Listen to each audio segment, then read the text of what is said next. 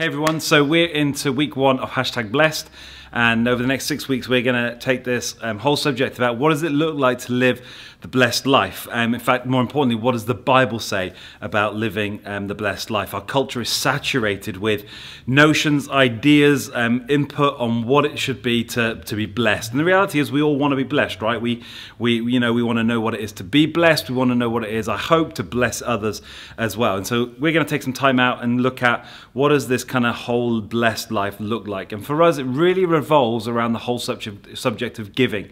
But giving is much more than money. I think we reduce giving to money, but actually giving is so much more than that. So we're going to explore what that looks like for us over these few weeks together.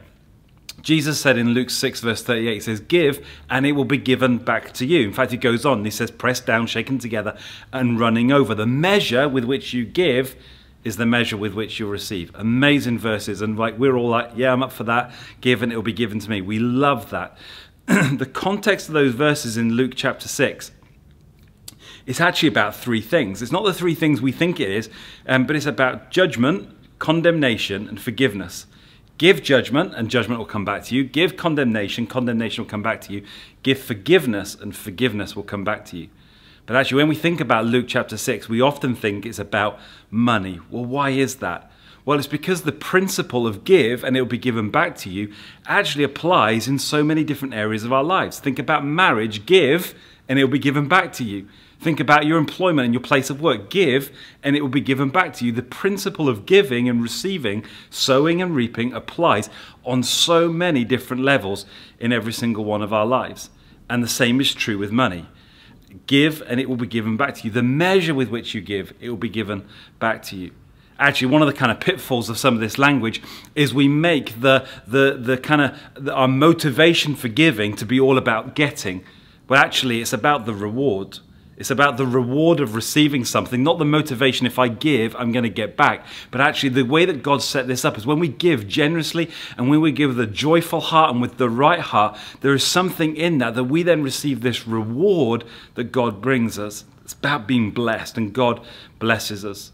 There's some amazing verses that we see on giving and the right heart. And in Deuteronomy chapter 15, we see just an amazing story that I'm not going to go into. You can go and read it for yourself, Deuteronomy 15. But there are 4 principles that are in those verses that we can apply to our lives, and some things that we kind of need to work on in our own lives in order to become this kind of joy-filled giving people. The first one is we need to deal with a selfish heart.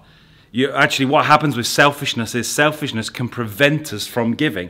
It stops us. You don't need me to tell you that we're all born selfish people. I don't have to train my kids or disciple my kids to be selfish kids. You know, there's something naturally inherent within humanity that causes themselves to be selfish. And the reality is, if we want to be givers and joyful givers, we have to deal with a selfish heart. The second thing we have to deal with is we have to deal with a grieving heart.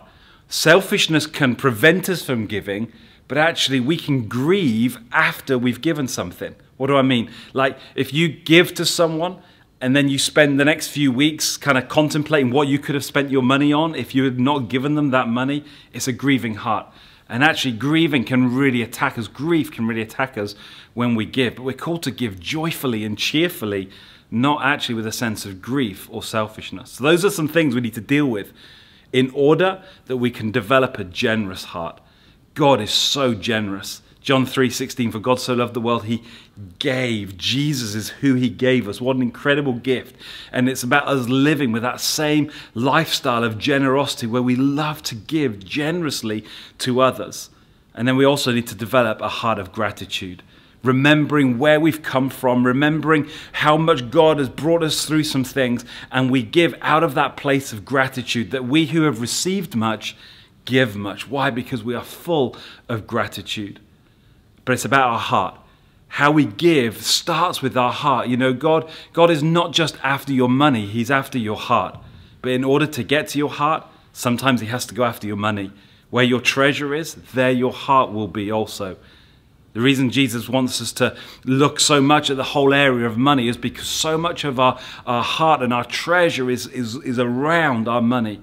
But Jesus wants to invest our treasure into the kingdom of God. When we invest our treasure into the kingdom of God, our heart is there also. I hope you are blessed as we kind of just look at this series over the next 6 weeks and kind of just go on this journey of what does it look like to not only live the blessed life, but to be people of generosity.